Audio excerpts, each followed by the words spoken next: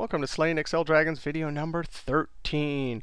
Hey, these are the videos that accompany the book. We're in Chapter 5, and the topics we're going to cover in this video, Chapter 5, pages 151 to 155. We just want to talk about putting cell references in formulas. We'll see how to do it with the arrow keys, the mouse, and typing.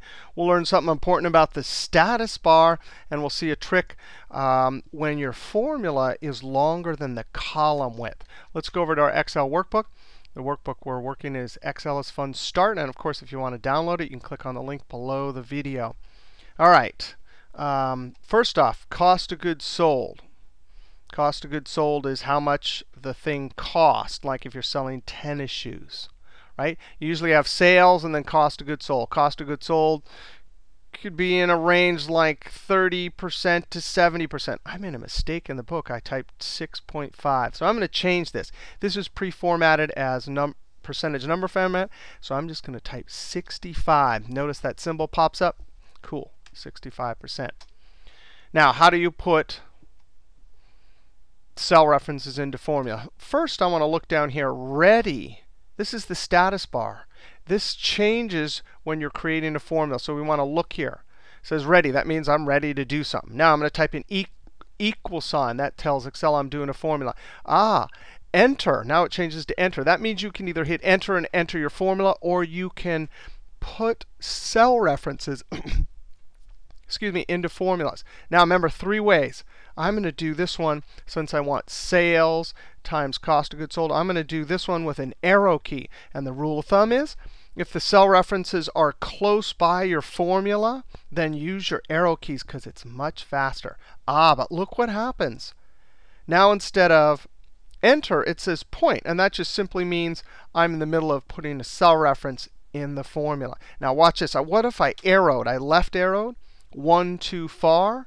As long as it says point, and the dancing ants are dancing, you can simply move your arrow keys wherever you want until you get it right. All right.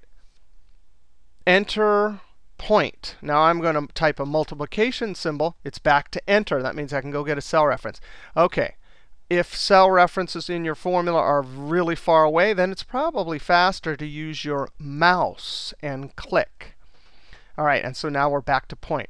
Now there's one other mode that you can get into. Remember, ready is before. Enter means you can put a cell reference. And point means you're in the middle and the dancing ants are still going. But watch this. I'm going to click my cursor right here. Oh, it says edit. That means that if I hit my arrow keys, it moves through the formula. Now, sometimes this is annoying to people. They somehow get in edit mode, and they really want it to be in point mode or enter so they can use their arrow keys. Now, watch this. I'm going to hit the F2 key. If you're in, remember, F2 puts formulas into edit mode, but F2, if you're in edit mode, toggles between the different either edit, which means your arrow keys move back and forth, or enter, which means you're allowed to use your arrow keys to go get cell references. All right.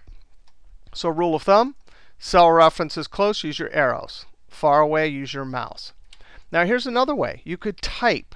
So gross profit is going to be sales minus cost of goods sold. So I'm going to say equals B5. Now, immediately the color coding pops up, which is handy, minus C5.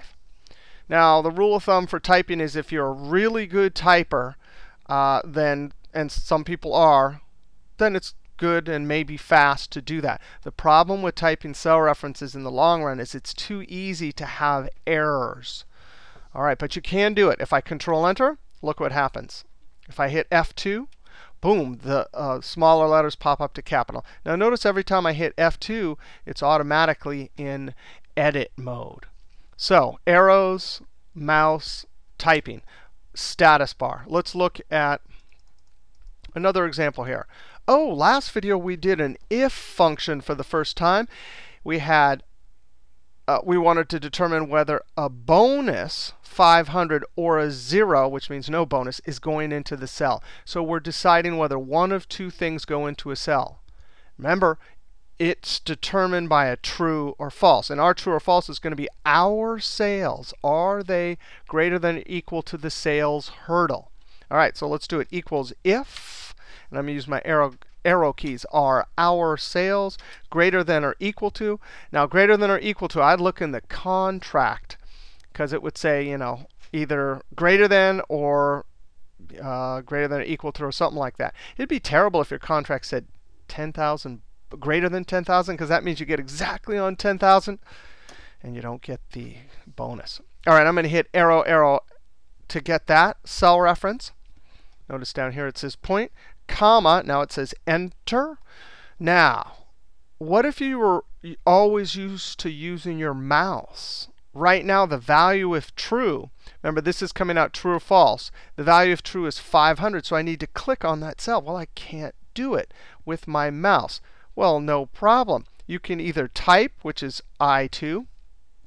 I think I would never type it that way. I would simply use my arrow key. And so when the formula is too long and it's hanging over the edge, sometimes it blocks the cell you want. And that's where the arrow keys or typing comes in. Comma, and then the value of false, I'm going to type as 0. That number is never going to change. We're never going to give someone a bonus. So close parentheses and Control Enter.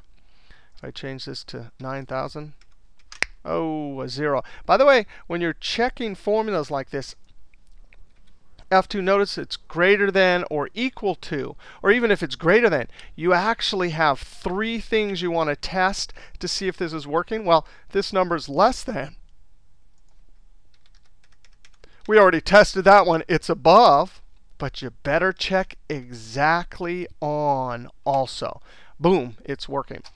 All right, so that's a little bit about cell references, how to put them in formulas, arrow keys, mouse, or typing, and also a little bit about the status bar and formulas that are too long. All right, our next video is going to be amazing. We're going to start talking about all the different types of cell references. But now time for some homework. Here's our file, Slaying Excel Dragons homework, chapters 1 to 9. There's the sheet, chapter 5, pages 144 to 155. We have 3 sheets. Homework problem 31, there's the answer. Homework problem 32, there's the answer. There's practice problem 33, and there's the answer. All right, we'll see you next video.